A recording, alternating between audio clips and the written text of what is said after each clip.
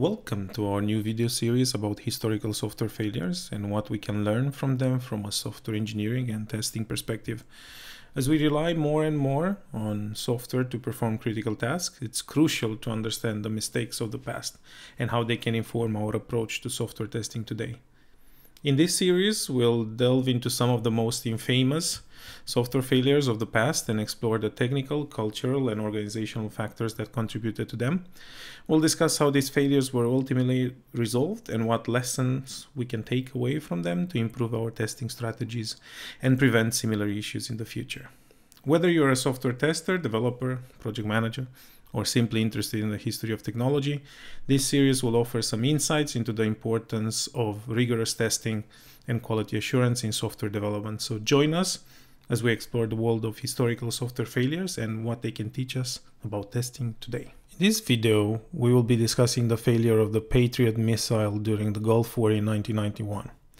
The Patriot Missile Defense System played a crucial role in the US military strategy during the conflict, as it was intended to intercept incoming missiles.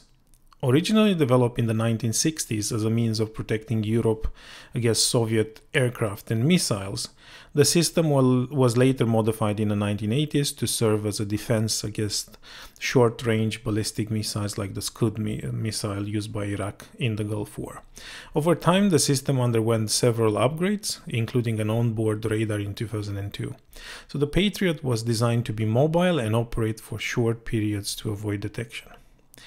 Equipped with a 90 kilograms high explosive warhead that detonated through a proximity fuse, the Patriot missile was intended to fly straight towards an incoming missile and explode at the nearest approach point. So the resulting explosion would either destroy the incoming missile with shrapnel or deflect it, of course, so that it would miss the target. So in a Patriot battery, the Engagement Control Station, ECS, was the only manned station manned by 3 operators. It communicated with the launcher, other Patriot batteries, and higher command headquarters while controlling all the launchers in the battery. So the ECS had 2 consoles and a communication station with 3 radio relay terminals and was linked to the weapon control computer, launchers, and radar. And then the phased array radar mounted on a trailer. It was carried out search, target detection, tracking identification, missile tracking and guidance, and electronic countermeasurements functions. It had a range of up to 100 kilometers and could track up to 100 targets, providing missile guidance data for up to 9 missiles. The radar system had 3 modes: automatic, semi-automatic, and manual.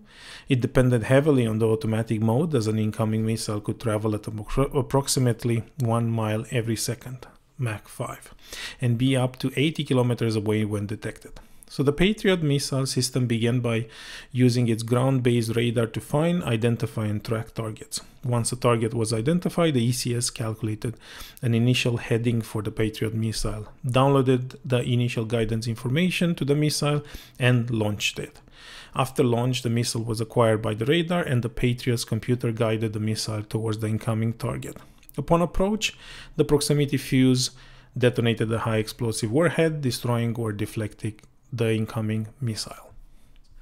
So this significant shift caused the Patriot to search for the incoming missile in the wrong location, leading it to classify the Scud as a false alarm and ignore it. The underlying cause of the failure was a software flaw in the Patriot system clock. The system was designed to track and intercept incoming missiles based on their position and trajectory, but the clock will gradually lose accuracy over time, causing the system to miscalculate the position of the incoming missile. This error, when multiplied by the large number giving the time in tenths of a second, led to a significant error when the Patriot battery had been up to 100 hours. This caused the system to miss the incoming missile, which was traveling too fast to be tracked by the system's range gate. Ironically, the fact that the bad time calculation had been improved in some parts of the code, but not all, contributed to the problem by preventing inaccuracy from cancelling out. The investigation report states that the range gate's prediction of where the Scud will next appear is a function of the Scud known velocity and the time of the last radar detection. So the velocity is a real number that can be expressed as a whole number and a decimal, and time is kept continuously by the system internal clock in tens of seconds, but it's expressed as an integer or a whole number. So the longer the system has been running, the larger the number representing time.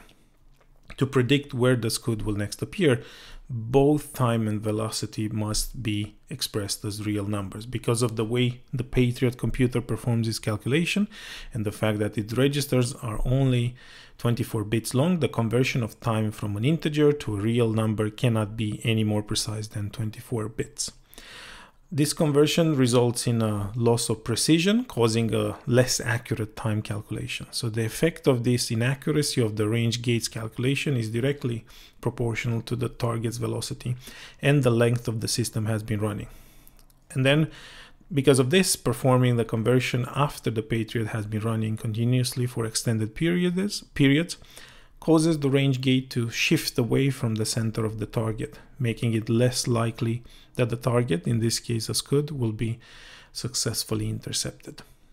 After assessing the impact of the error over time, the Israelis informed the US Patriot Project Office of the issue on February 11, 1991.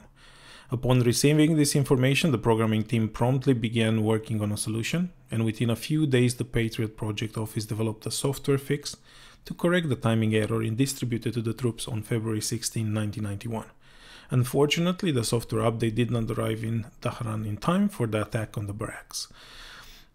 Had the update arrived earlier, it might have saved lives. The problem of the Patriot missile system's failure to successfully intercept incoming missiles was a widespread issue. Originally designed as an anti-aircraft weapon in the late 1970s, the system was later modified in the 1980s to defend against the short-range ballistic missiles. Prior to the Gulf War, the Patriot had not been tested in combat, and during the war, it was found that the system had only successfully intercepted 10-24 of the more than 80 Scud missiles launched. After conducting a 10-month investigation, the House Government Operations Subcommittee on Legislation and National Security found limited evidence to support the notion that the Patriot missile system had successfully intercepted more than a small number of Scud missiles. The Patriot's efficacy was further questioned during the testimony before the House Committee on Government Operations.